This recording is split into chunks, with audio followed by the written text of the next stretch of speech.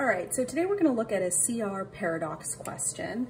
As always, I had to redact certain portions of it because of copyright, so go ahead and just look in the description box. You can click the link to the question on GMATClub, read the full question stem, and come back when you're ready. So paradox questions are kind of fun. So most people call them discrepancy, explain the discrepancy questions. They often have those two vocabulary words, not always, but often in the question stem. Here, though, it's a little less obvious because the way they word the stem, which again with CR is always where you should start, right? That's our little step one. Which of the following, if true, most helps to explain why Suncorp has been pursuing the less profitable of the two economic activities? So the language here helps to explain, right? That's kind of the clue that we're looking at a paradox or discrepancy question. So we're trying to explain something that, well, doesn't seem to make logical sense. In these kind of questions, there'll be a scenario that's described and there'll be something about it that seems illogical, or there'll be two things that are irreconcilable. So your job is to figure out what is that thing that doesn't logically make sense, and then the correct answer is going to justify it. So here in the question stem, they're saying we need to understand why Suncorp has been pursuing the less profitable of two activities, right? So if I was to rephrase this, I'd be saying something like, you know, why are they doing something that's going to bring in less profit, right? You know, when they have a choice. Why? That seems very odd, right? If I was just thinking of this without even looking at the question stem, two things that might come to mind is, well, if you have two options and you're pursuing the one that's less profitable, there's probably only, you know, two reasons why you would do that, right? Either it's maybe less profitable short term, but maybe there are long-term profitability benefits, right?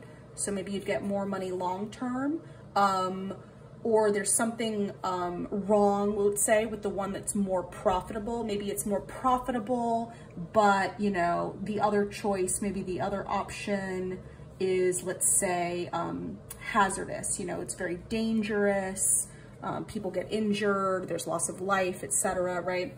So just kind of generally the structure of these kind of arguments, it's nice to kind of brainstorm a little bit before you get into the specifics. But let's get into the specifics now. All right, so Suncorp has been clearing large sections of the Amazon for cattle ranching.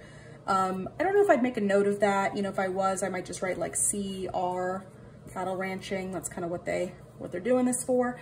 Practice continues, even though greater profits could be made from rubber tapping.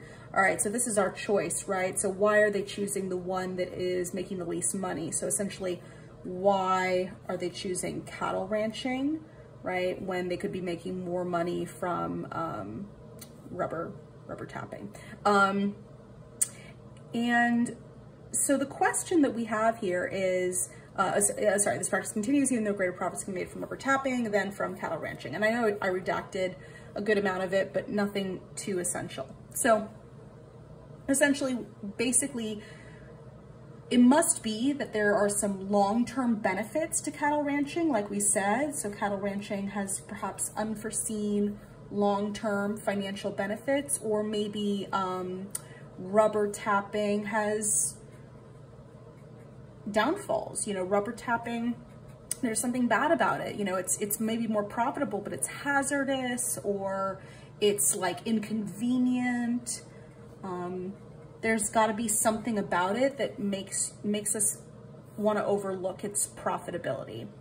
So great. So I would say either of those two tracks could be the correct answer. You know, something about the long-term profitability of cattle ranching, or a negative aspect of rubber tapping. Just to even clarify that more simpler, I want something negative about rubber tapping, or I want something maybe that shows that there's like a long-term benefit to cattle ranching. So that could be a nice, concise prediction. And now we're very ready to look at those answer choices. A, the soil of the Amazon is very rich in nutrients that are important in grazing lands, right? Okay, fine, but like that's not really telling me a long-term benefit of cattle ranching.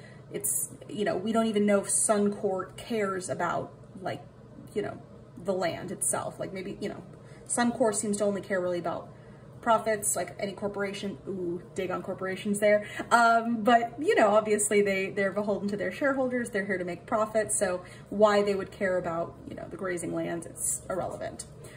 B, cattle ranching located in tropical climates more profitable than cattle ranching located in cold weather. Okay, fine. It's like saying that basically the Amazon cattle ranching is more profitable than, let's say, if you tried to open a cattle ranch in Antarctica, which is great, but it's not explaining what the paradox or the discrepancy is, which is why are they choosing cattle ranching instead of rubber tapping? And again, just to get meta with it, if B is the right answer, why then did they even have this sentence about rubber tapping? Like, what would have been the point of even mentioning that? So if rubber tapping is not going to be part of the correct answer, it doesn't make sense why it's not even mentioned in the passage. So that's another aspect about A that we could have used to eliminate it. C says, in certain districts, profits from cattle ranching are more heavily taxed than profits from other industry. Okay, well, that just seems like that cattle ranching is like a really bad idea, right? So it's not explaining why they're choosing cattle ranching. It's just like, here's another bad thing about cattle ranching. C would be tempting if you got confused about what your job was here and like what exactly was the question stem requiring you to do, because C is, you know, vaguely on topic. D, some of the cattle that are raised on land clear in the Amazon are killed by wildcats. That's very sad for the cattle, but doesn't relate at all to the argument. And then E says the amount of money required to begin rubber tapping is twice as high as the amount needed to begin a ranch, right? Ding, ding, ding, ding. That's exactly what we want. A downside for rubber tapping. So that is the paradox question. This is a great question. I would say this is an easier level question, but hopefully some of this scratch work inspires you a little bit to work a little harder when you do your own CR.